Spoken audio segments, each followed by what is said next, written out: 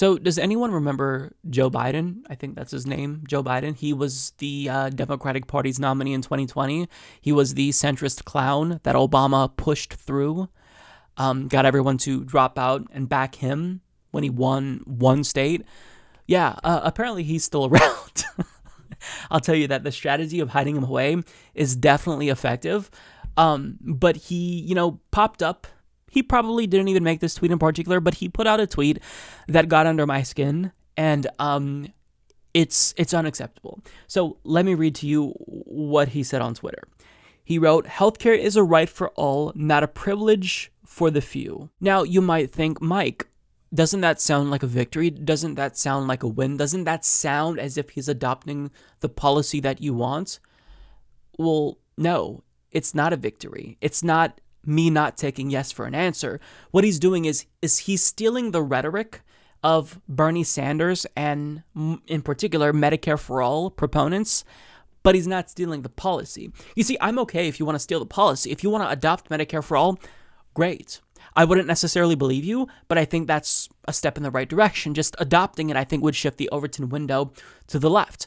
But he's not adopting Medicare for All. This is the individual who said, if Congress were able to, in some, historic feat, pass Medicare for All and send it to his desk, he would veto Medicare for All. This is the individual who, prior to the Democratic primary, the health industry was betting on to save their asses. This is the individual who literally used his dead son to make it seem as if Medicare for All would be an insult to his legacy. So Joe Biden does not support Medicare for All, but yet he's co-opted the language that activists of Medicare for All use.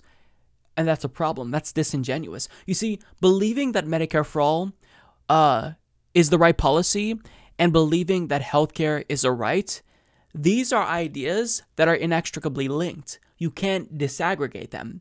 They go together. They go hand in hand. Now, Joe Biden isn't the first Democrat who has used the healthcare is a right language, but here's why they're wrong. If you don't believe that 100% of the population should have healthcare, not access to healthcare, not access to affordable healthcare, but just healthcare period, if you don't believe that 100% of the population is guaranteed that, then functionally speaking, you don't believe it's a right. Do we believe that we should all have access to affordable free speech rights?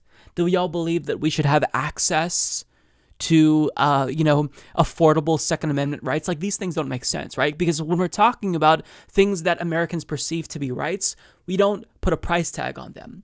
That means that if you put a price tag on this right, you're automatically excluding people. Because if you believe that you have to purchase something, even if it's a public option, well, that is going to exclude people. That means you have to have money. That means that affordability is going to be something that the government dictates. So that's going to leave some people out. So you don't get to say healthcare is a right if you don't support Medicare for All. Now, if you come around to Medicare for All, then you can say healthcare is a right. But you're not allowed to say that you believe healthcare is a right and not a privilege if your policy makes it a privilege. It doesn't work that way. So when I see this, it's frustrating because you're just trying to placate us. You're trying to piss on our legs and tell us that it's raining. You don't support healthcare being a right if you don't support single payer, Medicare for All. Because something that's a right is guaranteed to us. You can't exclude people on the basis of their income level or their health insurance provider. So, this has got to stop. And I see other Democrats saying the same thing. They have completely stolen the language that we use to talk about Medicare for All, and they've stolen everything with regard to the way that we speak about this policy, with the exception of the policy itself. You can't use the language if you don't adopt the policy. Now, you are absolutely within your rights to adopt the policy. I encourage you all, if you're a Democrat, to adopt the policy, but you can't do that if you don't actually believe in the policy that makes healthcare a right. So when I see this, it pisses me off. And I think, go back in your basement, hide away, because you're just going to remind everyone that you are a terrible candidate, you stand for nothing, And it's deeply insulting. You're insulting our intelligence. It's a slap in the face to Medicare for all activists who quite literally want to make healthcare right. But you say, no, I agree with you. I want to make healthcare right. But the response isn't to actually make it a right, functionally.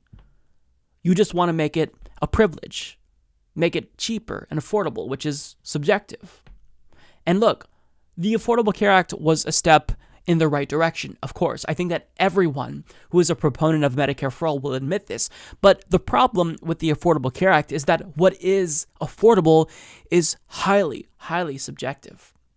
And even if it is technically affordable, that doesn't necessarily mean that it's going to be robust healthcare.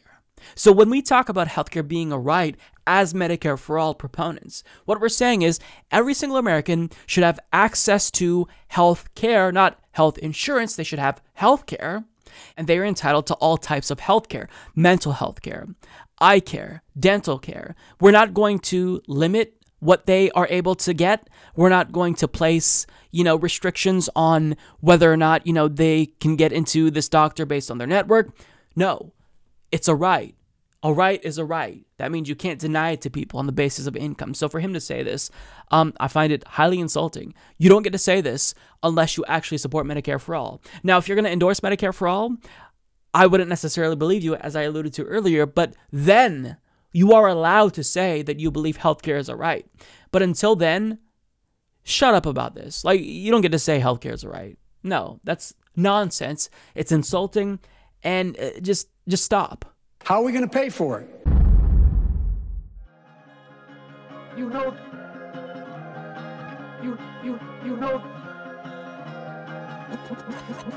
the thing. You're getting nervous, man.